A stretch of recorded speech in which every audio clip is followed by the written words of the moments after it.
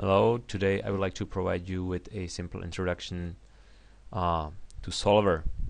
Solver is an application built in Excel that helps us solve some numerical problems, like for instance this one, with an ease, without really taking any concern about the mathematics that is covered in here. Okay, so if you have never used Solver before, you first must add it in to your Excel. It's over here, add-ins, Solver, click Go, and click Solver. Okay.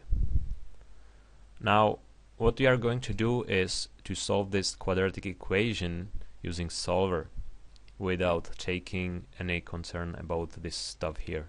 Okay, so let's put X here and mark this cell so that we know that here we'll get the solution.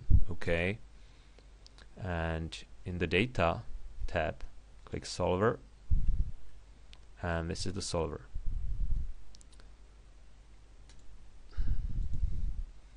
If you can see it here, you are sure that the add-in is properly installed. So what we are gonna do now is to solve this guy. We have left hand side of this equation, which is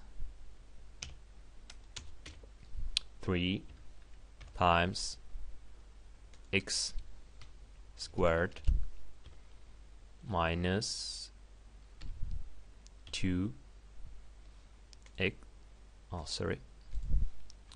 minus 2x minus 45.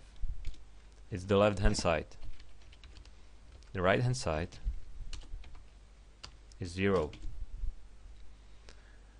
What we are gonna do now is we say Solver, hey, try to put some number here that makes the left hand side equal to the right hand side. Okay, so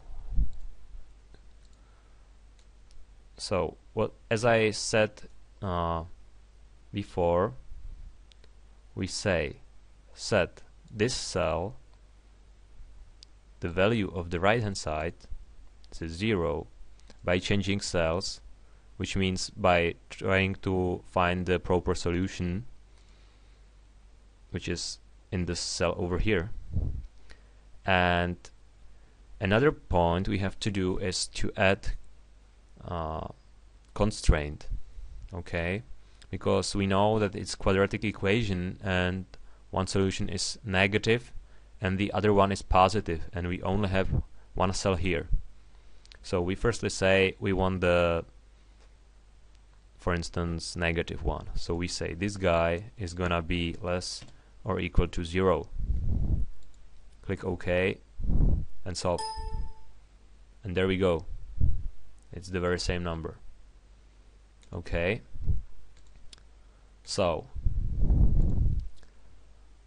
that was the first solution. The second solution it's basically the same approach, but you just change the constraint. You say you want this guy to be positive, and there we go. As you can see, it's pretty handy and easygoing, so feel free to use it in Excel because you don't need to take care about all of this. Another example might be over here. We have this equation.